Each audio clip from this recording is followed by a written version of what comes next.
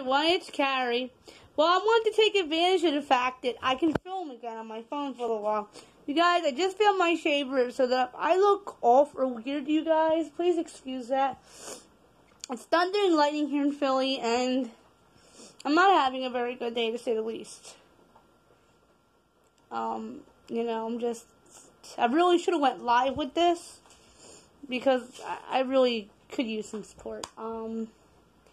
My father has this, like I told you guys, a rash on his, I know it's a rash, he's lactose intolerant, you guys, and the one leg is cut up, the other leg isn't clearing up, and he burned himself, so I'm like, he's got me, like, really worried, and, I don't know, you guys. They'll probably give him some antibiotics. I just gave him some of the medication they gave to me when I called the pharmacy up. They said, yeah, I could use the same medication if I had some left over.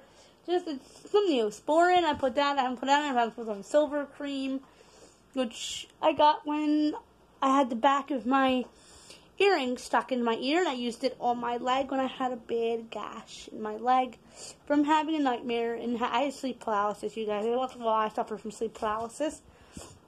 Guys, excuse if there's something wrong with my bad eye. When I was shaving, I think a hair got in there, so I hope it's not our next emergency.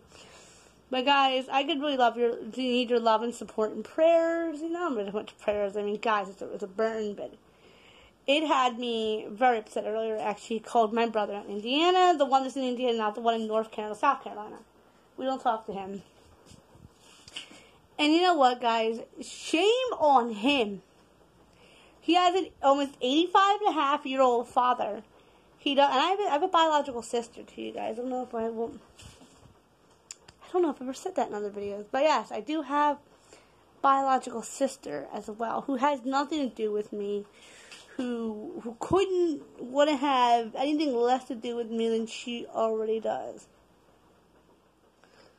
I don't know, you guys. Just,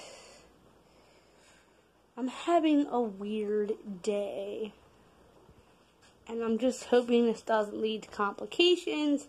He doesn't want to go to the emergency room. I want that to go. He won't go. It's just, ooh.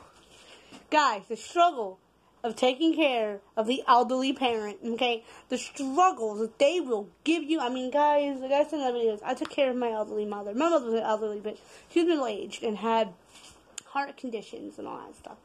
And I'm sorry, I know I put on my hair a lot, pressing on my videos, guys, but I'm, like, so stressed. I had to do something, like a video, to calm myself down because I'm a little scared of him, guys. I had myself practicing tears earlier, all worked up because I didn't know what was going to happen to him.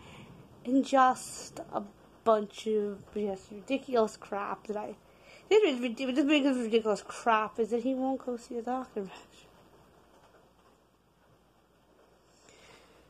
Well, I hope this video isn't too depressing, guys. So my next uploaded video. Love you all. Bye.